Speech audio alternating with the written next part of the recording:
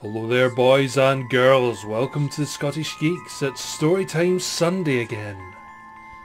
Word of caution, if you're afraid of clowns, don't listen any further.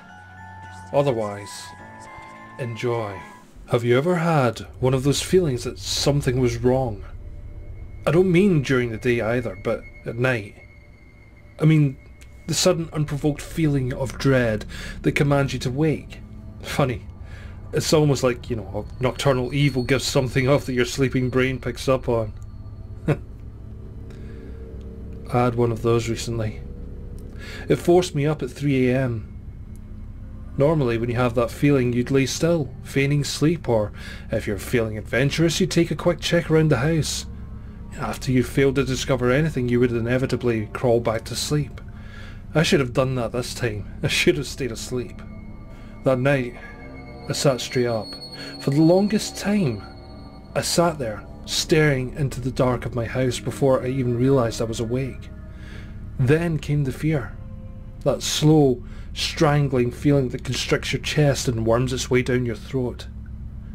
I was alone in my home, wide-eyed and afraid with no explanation.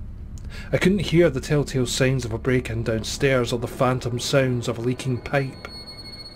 I had no reason to be freaked out, but I was. Without much thought, I got up and I walked over to the window. I didn't know why I did, I just did. I peeled back just enough of the curtain to poke my head through, and I stared out into my moonlit backyard. I should have stayed asleep.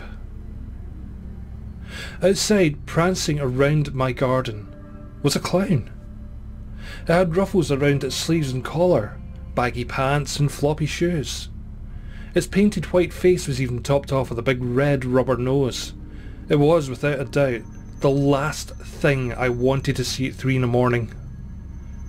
It danced in complete silence, doing a step that only a madman or a child could understand. Its playful manner was haunting. I watched with dread fascination as it circled the garden, trying my best to ignore the growing lump in my throat. It moved around, pausing occasionally to play with my gardening tools or sniff the budding plants. It waltzed over to an oak sapling I had planted, and then it disappeared. I blinked. It's not possible. It walked behind the thin infant plant, but it didn't come out the other side. I should have seen it the entire time, but I didn't. It was like the clown had walked through a door hidden by the sapling.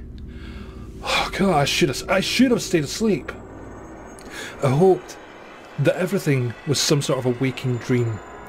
Pretending nothing happened was easier than the truth. The clown came back though. Night after night I watched as it danced around my backyard, and at the end of every night it would vanish the same way. One night it disappeared behind a garden hole only for it to appear seconds later from behind the lawnmower. And tonight I found it digging a hole in the middle of my yard. I've never seen it do something like that before, and my immediate thought is, that clown is digging my grave. The hole got deeper and deeper as the clown dug until the top of the hole reached its head.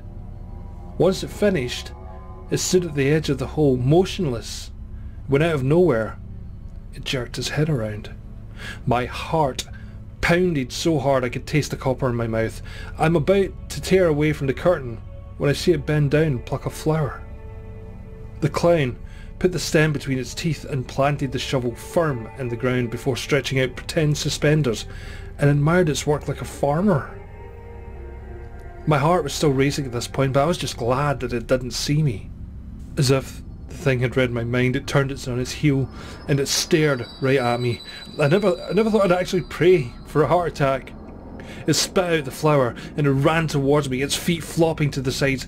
It stopped a few feet from the house, grinning at me with filthy orange teeth as it pointed to the hole and waved me over excitedly, like a child showing off a finger painting. Frozen in place, the only thing I could do was furiously shake my head. No! The clown's smile fell and it scratched its head, as if confused. And then it walked over to the hole, pointed at it again. I would have told it to fuck off if I could have. It stood there for a moment before animatedly acting out its aha moment. and then waltzed over to the planted shovel and disappeared behind it. I stared wide-eyed, hoping it would reappear in the yard like before. I silently prayed for this until the moment I heard my closet creak open. I should have stayed asleep. Okay, that one made even me shiver a little bit. Yeah, I'm not the world's biggest fan of clowns, barring Pennywise. I like Pennywise, the dancing clown, played by Mr. Tim Curry. Anyway, boys and girls, please put in the comments below what you would like next week's story to be. This is something I'm going to be doing every week from now on. If you have a suggestion for a story, please comment it on the story of that day, okay? Next week's story comes out, I will not be taking any more comments from this one, and so on and so forth. Anyway, thanks so much for watching. Please don't forget to like, favourite, comment and subscribe, and I'll catch you next time. But until then, bye bye.